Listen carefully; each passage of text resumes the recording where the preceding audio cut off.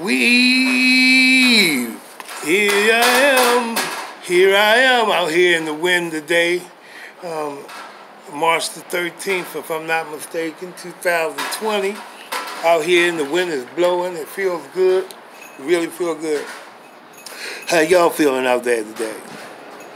I'm going to tell you why I'm talking right now, what made me come on right this moment, is every time I turn around, you got them talking about how many people dying. You know, everything that's going on, it's like,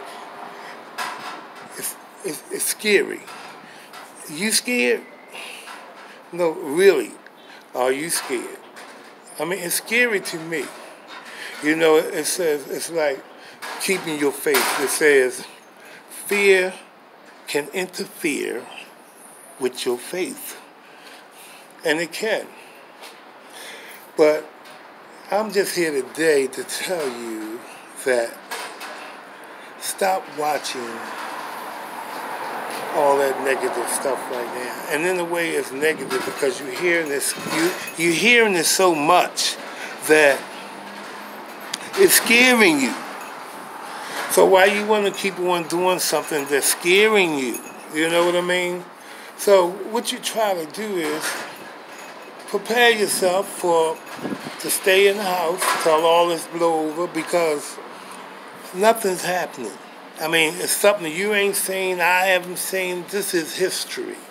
And I just wanted to say this to you, to anybody that hear this, that try not to concentrate on that. Try not to be scared, okay? If you haven't prayed and been with the Lord in a long while, well, guess what? His arms are still open for you. Which way can you go? What else can you do? Your money can't help you. You know, your money can't help you do nothing. So which way do you go? Who do you call on? Who do you speak to? Who do you talk to keep you from being scared? You know what I'm saying? So, yeah, just keep praying and keep thanking the Lord and try to stay safe so we can get some kind of control over this. Nobody was expecting this. I mean, it's a complete shutdown. Really, it's a complete shutdown. What you gonna do with the money? I mean, to me, it's like, I'm a big talker, but it's like people overdid it. I mean, they overdid it to the point where they forgot it is God. So, therefore, they didn't thank God. They didn't thank God for what they was doing when they get a job and they happy and able to buy and do what they want and, you know, get the car and clean their car, you know. Maybe just wasn't thanking God enough. And that's the way I believe. This is only my opinion, and I'm sure somebody out there that think like I do. But this is only my opinion, that everything was they was overdoing it and forgetting the real deal here, that man is not running this. Man did not build this world. Man did not build this world. Okay? Man did not. Let me say it again. Build this world. So where you think it come from? Where you think it come from? So I wish I had some of my music playing, but maybe it's not time for music. But since I'm doing these YouTube videos, I might as well do something to try to help somebody out there so it can ease their mind up and keep them from being what? Scared! Yeah, don't be scared. Just keep praying, keep believing, keep your faith. Remember, keep your faith. Remember, keep your faith. Okay? If you haven't been praying, start to praying.